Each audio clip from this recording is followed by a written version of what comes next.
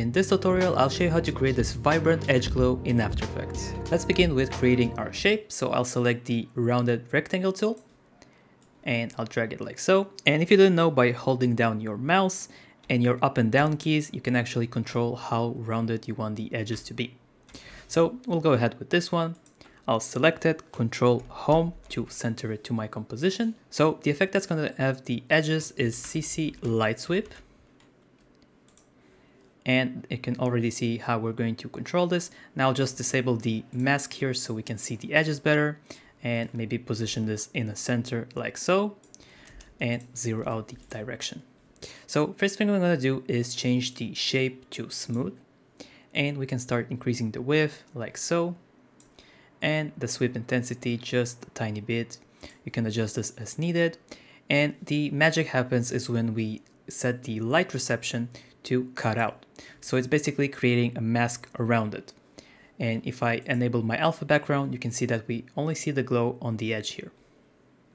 Now to get rid of the sweep intensity, we'll just lower it down completely so we see only the edge here. Now we can set a keyframe on my direction here.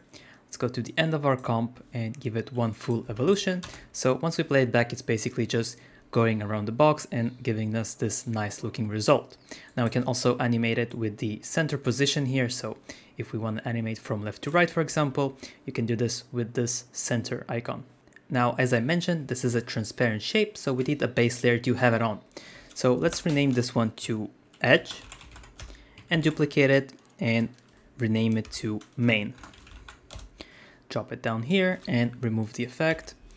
We can also apply a gradient to our main layer just to give it some fine color here. And under the edge here, I'm gonna start adding some color. So you can add a tint effect if you want to give it just a single color, so red for example, or what I like to use is a 4-color gradient, and then we receive multiple variations. So choose your colors. I'm gonna choose some warm colors here along with some cold ones, maybe a purple one as well. And what I like to do on most of my 4-color gradient effect is animate them going around the place. So I'll click your point 1 here, type in wiggle, open bracket 0.5, comma 600, select this expression and copy it, and we'll paste it into the rest of them. Again, just alt clicking each point, pasting, and so on. So now each color basically dances around in the comp and just giving it a nice vibrant look. Now, lastly, we're going to add some glow to this. So if you do have deep glow, it's obviously going to make things much better, as you can see here. But if you don't, you can simply apply a glow onto it and maybe increase the radius a bit, up the intensity, and we'll also duplicate it to receive one more variation and up the radius and lower the intensity.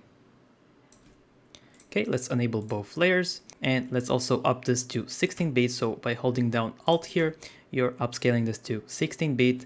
Really important when working with glowing stuff such as this one. Now my edge here is a bit too thick, so I'm just gonna decrease it. So maybe 2.5 should be enough. Now another common effect used on these panels is a blur behind it, sort of like a glass. So let me just make a text behind it. Let's call this test and drop it down here. And I'll hit T for opacity on my main layer, set it to something like 70 just so we can see through it. And I'll also just center my text here. And now I'm going to duplicate my main layer, and I'm just going to rename this to blur.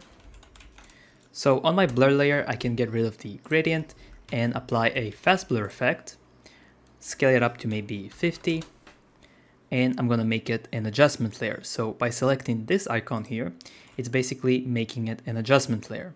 Now I want to make sure the opacity of my layer is at 100%. Just going to drop text here so we can see it better. So if you have a background on anything, it's going to be blurry behind it, which is going to add to your effect. One more thing I want to do here is just set up a quick controller, and I'll do this by creating a null. And selecting my null, I'll hit Control Alt Home and Control Home. I'm basically centering the anchor point to this null and to the composition itself. I'll make everything here 3D and make sure I select them all and parent them to my null object.